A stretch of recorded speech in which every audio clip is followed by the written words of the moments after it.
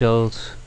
In this video we are going to compare Intel's two popular Broadwell processors, the i5-5200u and the i3-5015u.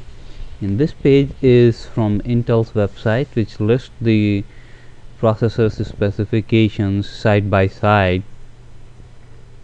Both of them have the same number of cores and both of them support hyper-threading, so we don't see any surprises here. Now the key difference is gonna be the base clock frequency and the turbo clock frequency. So basically the core i5 supports the turbo clock frequency, and that's where the main peak performance difference is gonna come up. The base clock frequency is only slightly different, 2.2 gigahertz versus 2.1 gigahertz.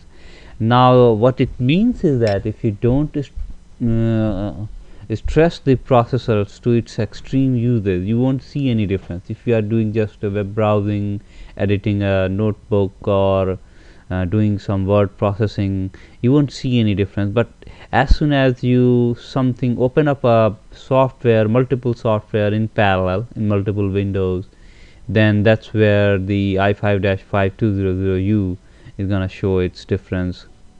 In terms of other things, we see there no other difference. They have the same HD graphics 5500 and the same number of features, including the one thing is they still have DDR3. It's not a Skylake. They don't have DDR4.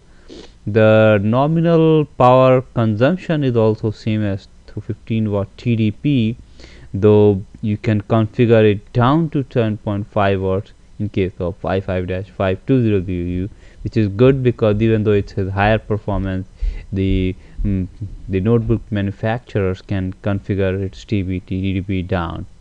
So that's two. So we expect obviously core i5-5200u to be slightly more expensive. You can see $281 versus $275. Now in terms of the pass mark score, we have this here as 3544 for i5-5200u and 3173 for i3-5015u. So that's all about these two. I hope you find this video useful and leave your comments below. Thanks.